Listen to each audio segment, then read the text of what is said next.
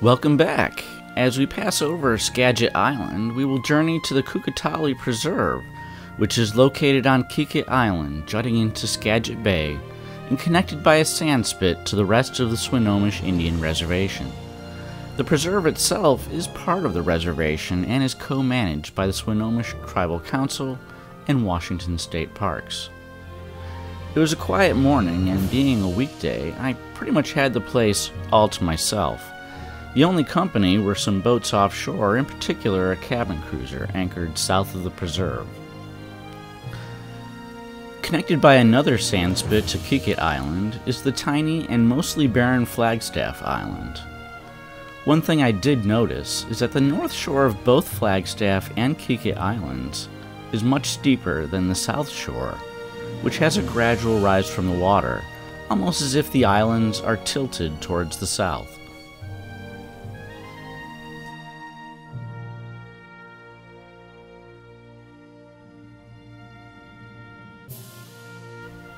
There is an open area near the tip of Kikit Island with a porta potty as the only amenity, but parking is about 1.1 miles away on the mainland, since no ground vehicles, not even bicycles, are allowed on the preserve. So I had to hike out there with the copter on my back. There is a central trail with two parallel trails to the north and south. The central trail climbs to the highest point on the island.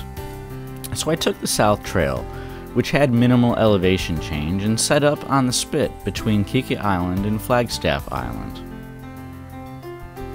Now Flagstaff Island is off limits even to foot traffic. Since Flagstaff Island doesn't seem to have natural groundwater, vegetation is much more limited than Kikit, with only grasses and a few trees clinging to life. This makes it much less resilient to human incursions.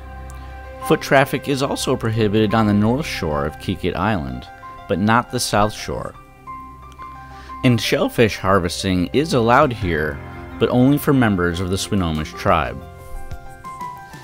I was also surprised at how clear the water was. For this flight, I did not use a polarizing filter, which is great at penetrating the surface of the water. Instead, I used a Polar Pro neutral density filter, and I was still able to see quite a bit underwater.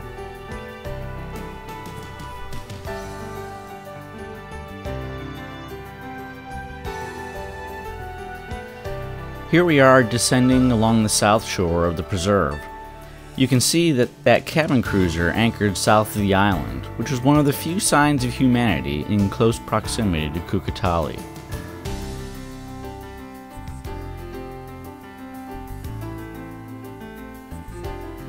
As we continue to move east, one can see where Kikit Island is connected to the mainland via a narrow spit.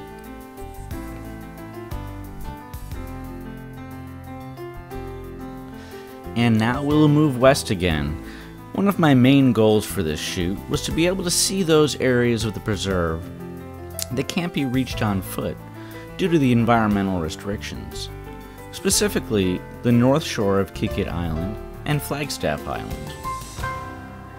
One of the great things about camera drones is the fact that they can access places in such a way that they don't do any damage to the fragile ecosystems. This is a key advantage in my particular utilization of this technology. Although the camera is a very wide-angle camera with a 94-degree field of view, similar to a 20mm camera lens, and can't really see things close up very well, it can capture the beauty of nature on a large canvas.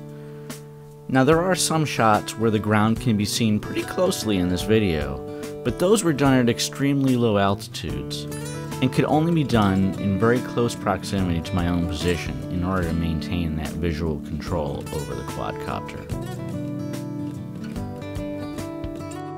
We are now on the west side of Kikit Island, and you can see that it's pretty steep-sided with some pretty tall cliffs there. This may not just be environmental reasons to prohibit foot traffic on the north shore, it may also be safety as well.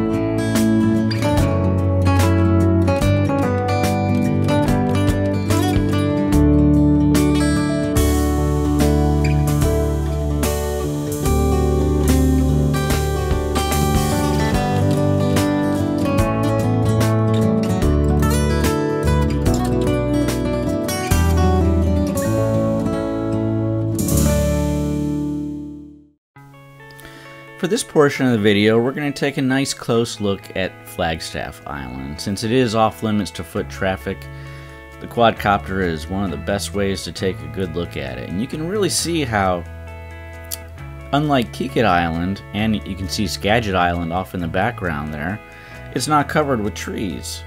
And I think that is because, as I mentioned earlier, because it probably lacks an internal source of fresh groundwater to allow that vegetation to grow. So it's surrounded by salt water of Skagit Bay, and basically rain is the only sort of fresh water that will make it onto that island. And that allows the grass to grow, but not much else. That large island off in the horizon there is actually called Hope Island, and that's part of the Washington State Park system, and actually has docks and some amenities on it for boaters to make their way to the island.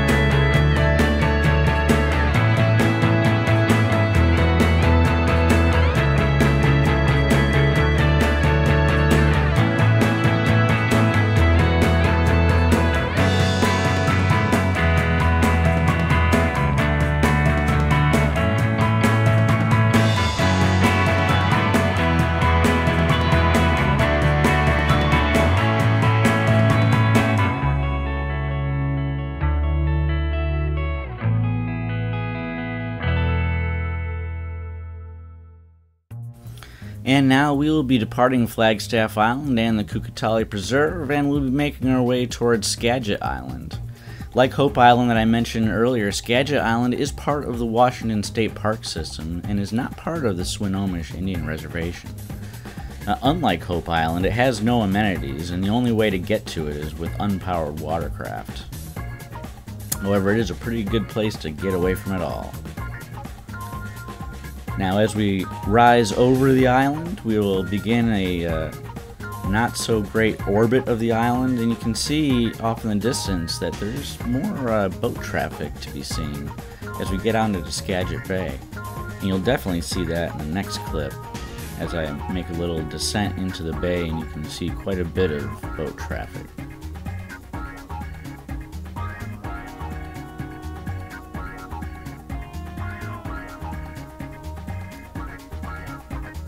And now we'll wrap it up with a nice pan around Skagit Bay. Off in the distance you can see some white smoke from Tesoro Refinery in Anacortes.